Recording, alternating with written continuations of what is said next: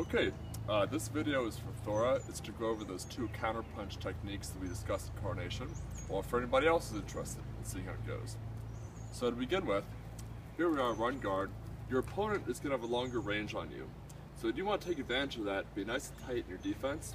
And when they throw that flat snap, you can take a small step with your right foot as you punch block. That's going to chamber your left leg to step across into the offside into their shoulder as you take that compass step. So starting that again, parry, shoulder, followed immediately by a Molinet as you step back the other way, and a cross cut to finish. So showing it a little faster, parry, offside, Molinet, cross cut.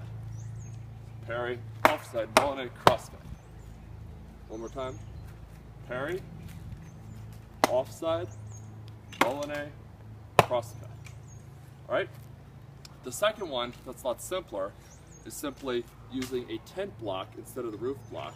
When your opponent throws that flat snap, you dip your sword like thus to parry it.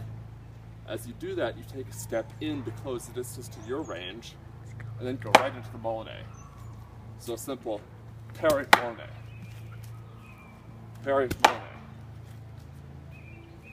All right? So go ahead and practice that a few hundred times a day until it's yours.